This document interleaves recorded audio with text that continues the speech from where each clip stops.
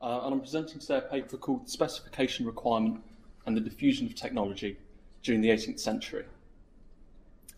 The status and footing of patent law during the first half of the 18th century is extremely obscure. The first researcher to work on the subject was Edward Hume over a century ago, since when it has only been revisited by Christine MacLeod.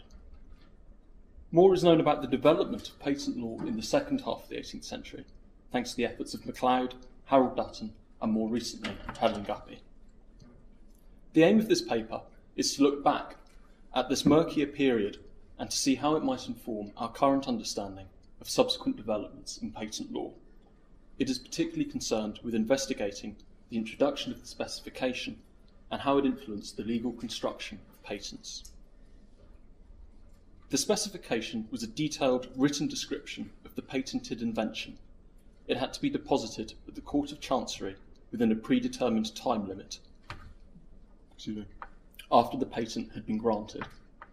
The specification was introduced in the first half of the 18th century, and there is some debate as to the reasons why. Hume argued that the specification was introduced at the request of inventors applying for patents. They were apparently concerned that their patent would be preempted by another party pirating their invention before they had secured protection. To maintain secrecy, applicants requested that they only provide a description of the invention after the patent had been sealed.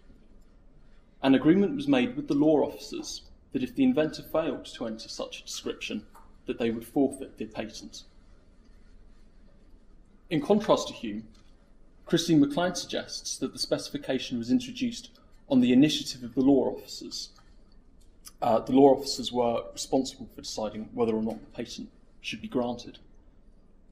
And it was introduced to help them discriminate between ostensibly similar inventions. Limited to the role of administrative arbiter, MacLeod argues that the specification was of limited legal significance in the first half of the 18th century. Because the specification was so unimportant, MacLeod claims that wherever it was in their interests, patentees would enter intentionally misleading descriptions so that they could retain an element of secrecy about their invention. Also, no official efforts were made to use the specification as a means of disseminating the invention. To consult a specification, a party had to search the Chancery offices in which it could have been entered. Substantial fees were levied for obtaining copies, and, to protect their income, Chancery officers prohibited visitors from writing personal extracts. Such were the difficulties involved with consulting specifications. MacLeod claims that it was quite feasible for a patentee to work his patent in secrecy until reform to the patent system in 1852.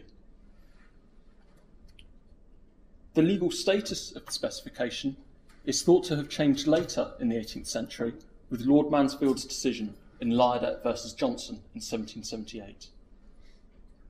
Apparently, for the first time, an inventor lost his patent due to the insufficiency of his specification. The specification was now apparently a binding instrument on which the legality of the patent was dependent. This was because the specification was now seen to be the vehicle by which the public were to be informed of the invention and the consideration on which the patent was granted. MacLeod again writes, for the first time, the recognised quid pro quo for the award of a patent was the disclosure of the invention. This sudden change in the purpose of the specification placed patentees in a vulnerable position. They could not have anticipated that the specification would become such an important document. Further, patentees were slow to adapt to the exacting criteria with which the judiciary assessed the sufficiency of the specification. The situation was compounded by the prohibition of amendments to the specification once it had been entered. Conceiving the patent and the specification in this manner represents a significant conceptual development concerning invention and intellectual property. Mario Biagioli argues that it is with the written requirement that there is a movement away from patents as early modern privileges to patents as intellectual property rights. And this slide, very briefly, presents a schema for distinguishing between a system of early modern privileges and modern intellectual property rights. In a system of privileges, the consideration on which the patent is awarded is one of utility, so the second point here. And it's important that the invention is considered to be of direct economic benefit, however that might be defined. In contrast, in a system of intellectual property rights, these direct utility requirements are minimal. And it is with the introduction of the specification that the consideration on the grant is supposed to change. So this comes down to the fourth point here. Now the patent is awarded for disclosing the invention via the specification.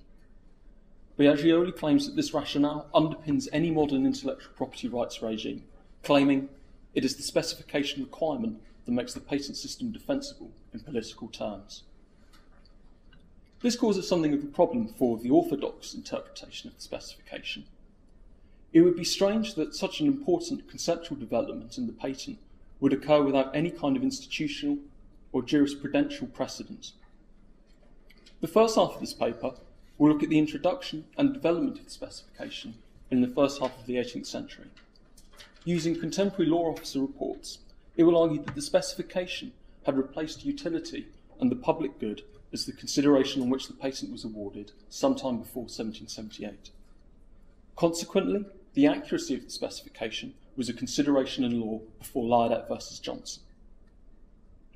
This also implies that England had begun to move towards a system of modern intellectual property rights earlier than has been previously supposed. The second half of the talk will explore some of the implications of this doctrine, both before and after the apparent change of Lyodette. Importantly, if inventors wanted an enforceable patent, they were compelled to be diligent in their production of the specification. Although the specifications produced might not be regarded today as particularly accurate or useful, and I'll be showing you an example of a technical drawing from the first half of the 18th century. Technical drawings and terminology remained rudimentary until the last quarter of the 18th century. Despite this, though, they were regularly consulted by contemporaries. So then, there are a few instances of specifications being produced in the 17th century, although the specification submitted by John Naismith for his 1711 patent is regarded as the first proper. For the next 2 decades, the specification was not a universal requirement.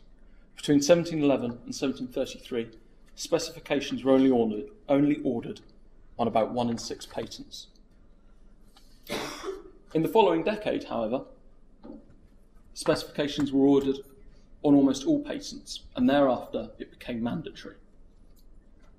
In the English application for a patent, it was the law officers who decided both whether or not a patent ought to be granted, and also decided whether or not a specification would be required.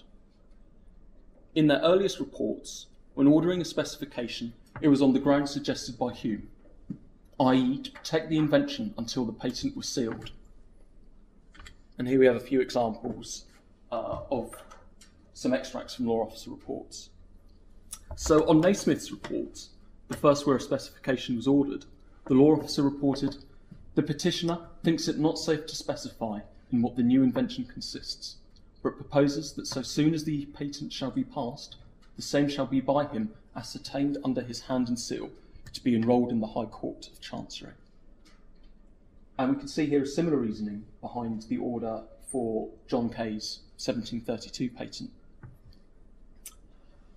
With time, however, this rationale begins to disappear from the reports of the law officers and is replaced with another.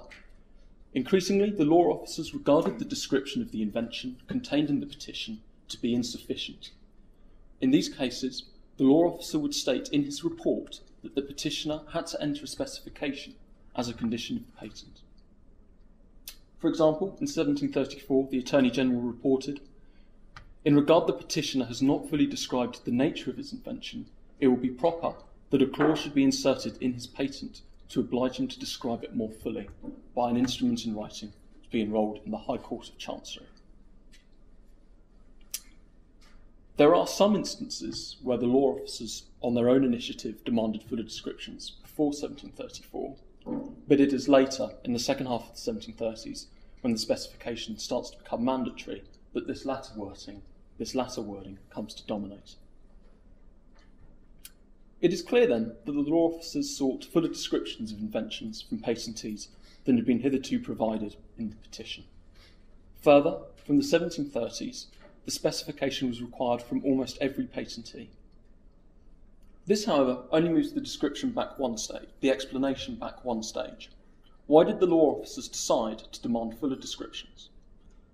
MacLeod suggested it may have been to assist them in discriminating between petitions for ostensibly similar inventions. This may well have been part of the reason. Some reports do refer to the need for distinguishing between the invention for which a patent was sought and the current state of the art. But the problem with this explanation is that the law officers were hardly inundated with petitions between which they had to distinguish. In the 33 years it took for the specification to become mandatory, just over 200 patents were awarded, less than 7 a year. Perhaps more tellingly, the specification also became a requirement for the patent in Ireland and Scotland at the same time. Yet in the first half of the 18th century, only 6 patents were awarded in Ireland and only 2 in Scotland. So there simply can't have been the need to distinguish between patents in the manner suggested by MacLeod. This resurrects the possibility that the specification became mandatory because it was intended to act as a means of disseminating the patented invention, and that it became the consideration on which the patent was awarded. If we go back to this quickly, on the second point of the public good being the consideration of the patents, that clearly declines in the first half of the 18th century. And this trend can be clearly seen in the Hardwicke papers. By comparing the reports of the first Earl, who was a law officer between 1720 and 1733, with those of his second son, who was a law officer some 30 years later. The reports of the first Earl were often very extensive, and petitions were rejected if an invention was not considered to be in the public interest to encourage. For example, in 1728, the petition of Nicholas Mandel for his invention for improved tallow candles was rejected on the recommendation of the excise commissioners because the duty on tallow candles is 1 penny per pound, and on those made of wax 8 pence per pound. And if the candles made after his new method should be used instead of wax, it will prevent the consumption of wax candles and lessen the revenue in proportion. Another consideration of importance was the balance of payments and trade. Lord Hardwicke noted approvingly of William Houghton's petition for a new method of producing sodium carbonate, that it would save considerable sums of money sent abroad to purchase the said commodities from the Baltic and elsewhere. In contrast, 30 years later, the reports of his son are formulaic and cursory. He never considers whether the invention would be in the public interest, however defined, and he never forwards a petition to another government body, such as the excise commissioners, which his father commonly did. By the 1760s, then, the public good had disappeared as a criterion by which a patent was granted. It had also disappeared as a legal consideration. Later, in Arkwright v. Nightingale in 1785, Defence Counsel attempted to argue against Arkwright's patent because, by the statute against monopolies, no patent is to prevail that is generally inconvenient or against the public trade. This argument was quashed by Lord Loughborough, as nothing could be more essentially mischievous than the questions of property between A and B should ever be permitted to be decided upon considerations of public convenience. Instead, it appears that the public good had been displaced by the specification as the consideration on which the patent was granted. Although the legal records before the 1780s are sparse, it appears that the specification, particularly its accuracy, was an important issue in litigation. For example, in 1731, Trinity House, the government body responsible for managing the nation's lighthouses, the Trinity House petitioned the Privy Council to revoke Robert Hamden's patent for distinguishing lights. Significantly, Trinity House claimed that the specification was insufficient on the grounds that no method of actually distinguishing one light from another had been described by Hamlin. The Privy Council accepted this recommendation, annulling his patent, amongst other reasons, because he hath not performed the condition in the letters patent whereby he is required to enrol a specification thereof, the instrument enrolled by him not ascertaining the nature of the invention. The issue also arose at common law 10 years before Lydet v. Johnson. In Yerbury v. Wallace in 1768, the patentee lost because an accurate description of his invention was not given pursuant to his patent. Finally, it appears from contemporary writers that the accuracy of the specification was of legal significance. In 1774, William Kenrick observed that a secure patent was dependent on a precise mode of specification. It would be too much to claim that the specification was conceived as the contractual consideration of the patent from its introduction. However, the contractual conceptualization of the patent does have jurisprudential antecedents stretching back 50 years. Firstly, although the specification was introduced for a number of reasons, there was soon a clear demand for accurate and full descriptions of patents, which from the 1730s became mandatory. Secondly, the accuracy of these specifications was of legal importance long before 1778. Thirdly, we've seen the disappearance of public good as a condition on which the patent was awarded and enforced. Also, as a quick side note, on the other important factor in early modern patents, the training of users as a means of dissemination. This has more or less disappeared at the start of the 18th century. There's only one case regarding a petition, two petitions for a similar invention, where it's decided on this point, and that was in the 1710s. And aside from that, it's unimportant.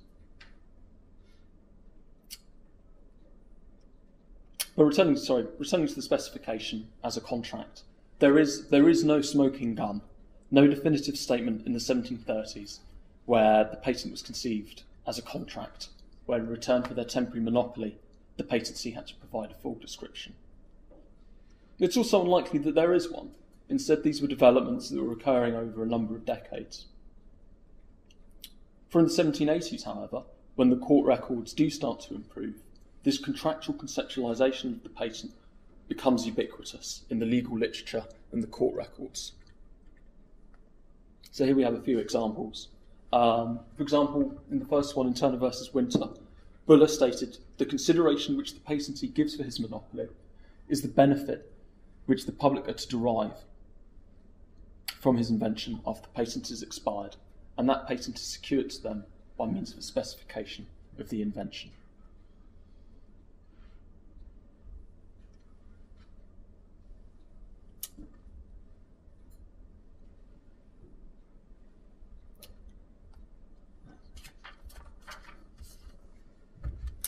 There are, however, two practical problems with arguing that the specification was the condition on which the patent was awarded in both the 18th and 19th centuries. Firstly, if the legal status of the specification was so important, why did so many inventors enter misleading specifications, as is claimed by MacLeod? If they knew that their patent would not be enforceable as a result of entering a deficient specification, surely they would endeavour to enter as full a description as they could. Secondly, if the specification was intended to inform the public, why was it virtually withheld from them? As mentioned in the introduction, it is thought to have been prohibitively difficult for the public to access a specification in Chancery. This also introduces a wider problem with the operation of the English patent system during the Industrial Revolution. As mentioned before, MacLeod considers it to have been possible to work a patented invention in secret.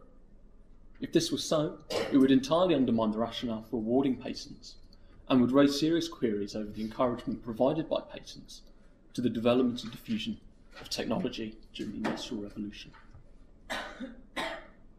On the first problem of poor specifications, it suddenly appears that in the first few decades after the specification was introduced, misleading descriptions were sometimes submitted on purpose.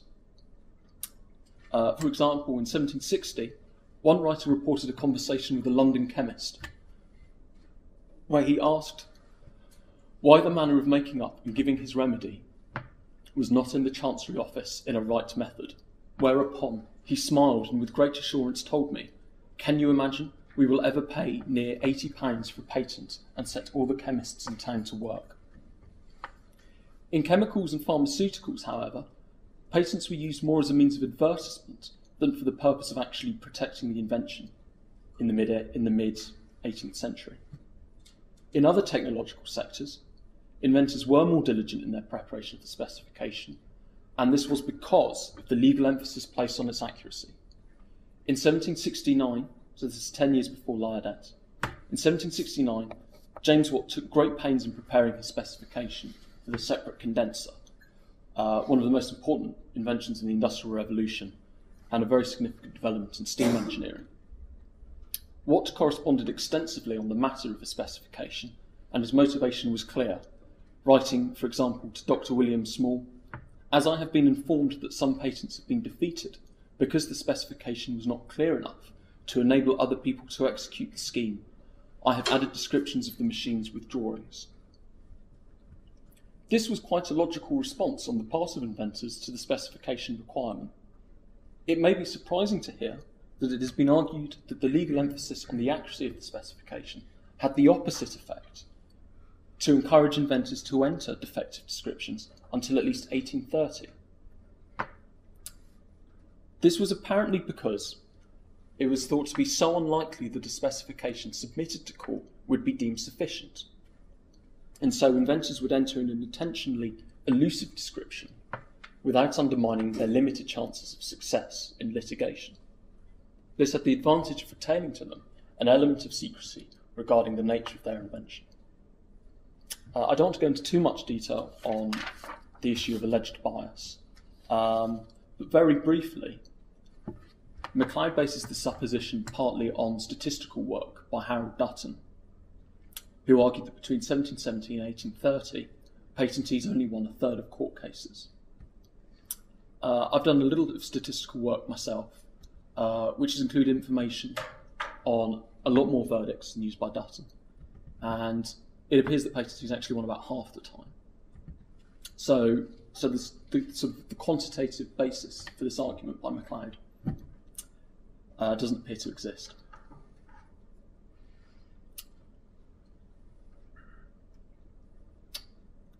Okay, however, as was mentioned briefly at the beginning, technical drawings and descriptions remained rudimentary for much of the 18th century. It appears that some inventors were unsure on what information was necessary to complete a sufficient specification. Interestingly, in the preparation of his specification, James Watt thought he needed to be as concise as possible in his description, presumably for the sake of clarity, rather than being entirely comprehensive.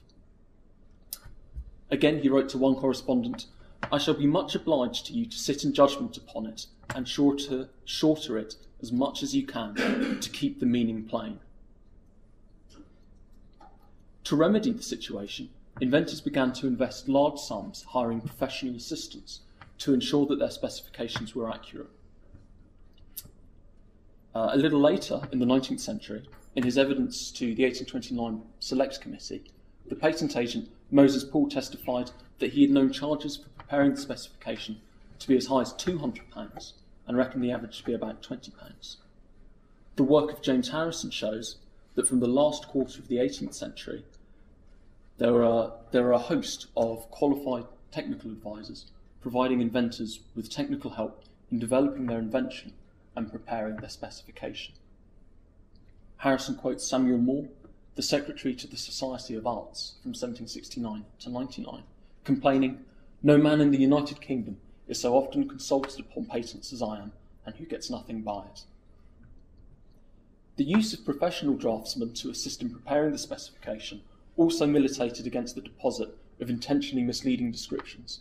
Such professionals have no interest in concealment and would have been in danger of their reputations if the description later proved to be deficient in court.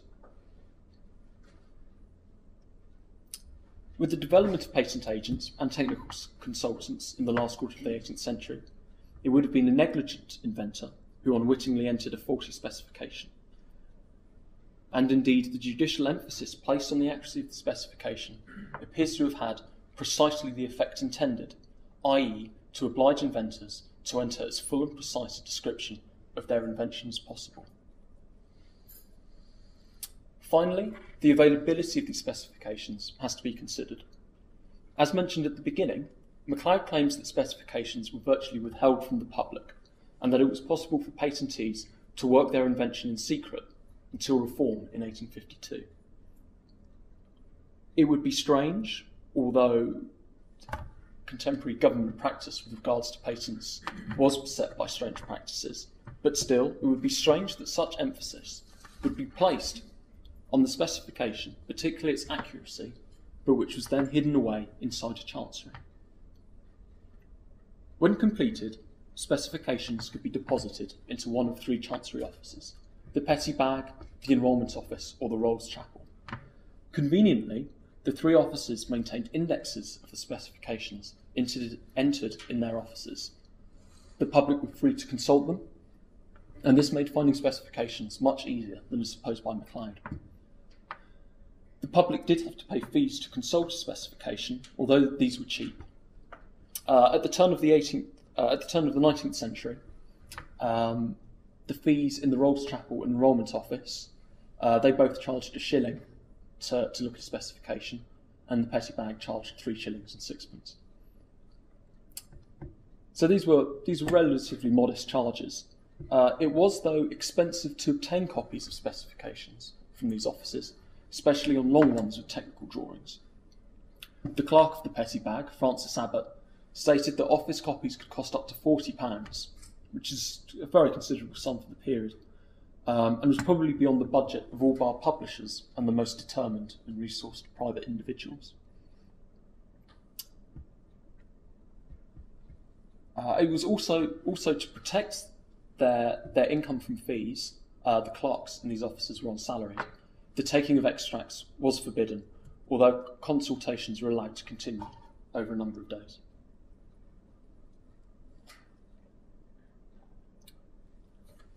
Before 1820, the feeling amongst many inventors and manufacturers was that specifications were too readily available, especially for foreigners.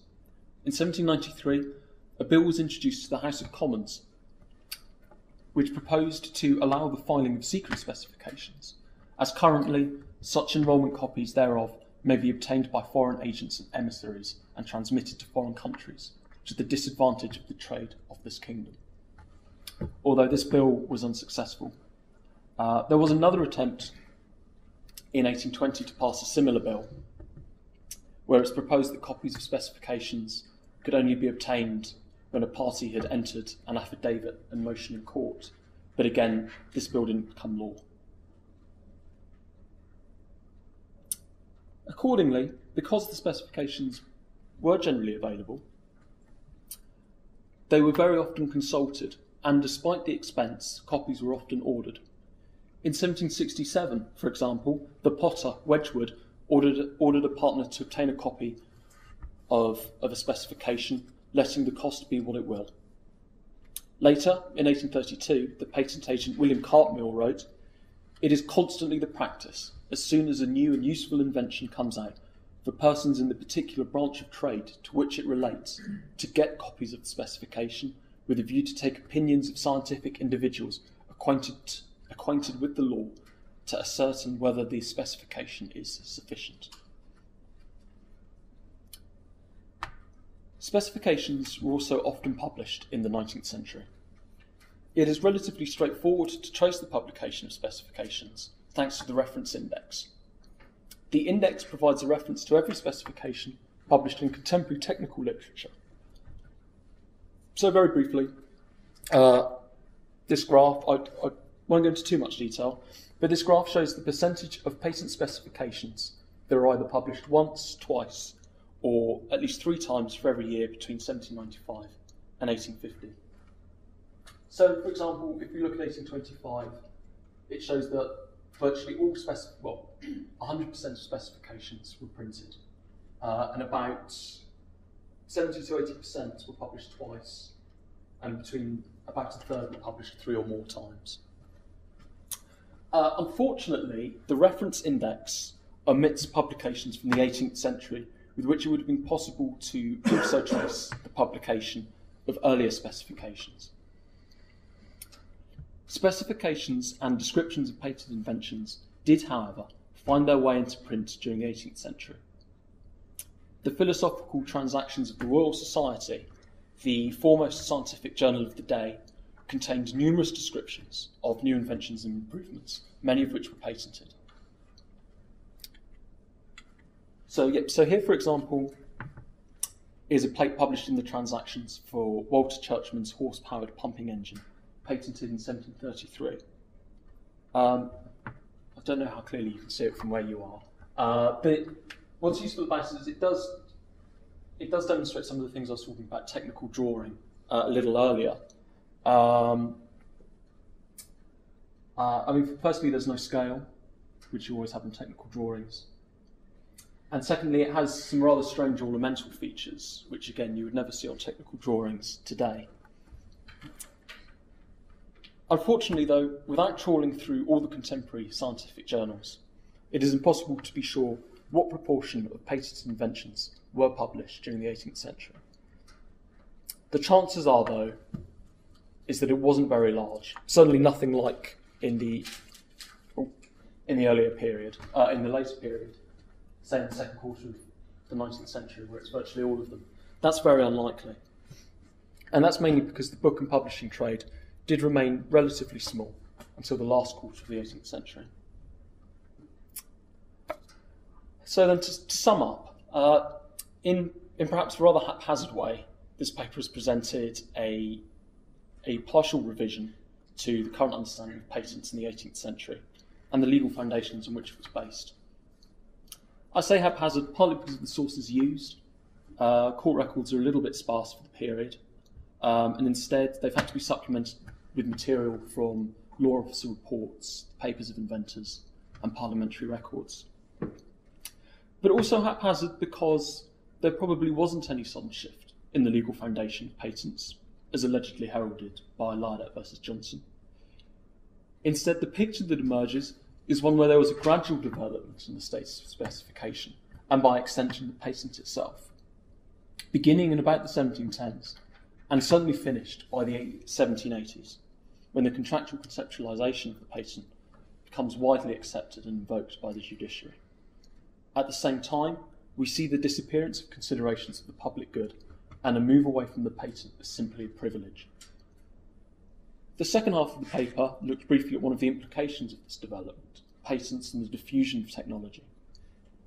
It showed that specifications were relatively easy for the public to consult, and in the main diligently prepared. This reinforces the argument in the first half of the paper that the specification was an important document in the consideration of which the patent was awarded. Later in the 19th century, we've seen that specifications were regularly published, debarring any attempt at secret working. Thank you very much.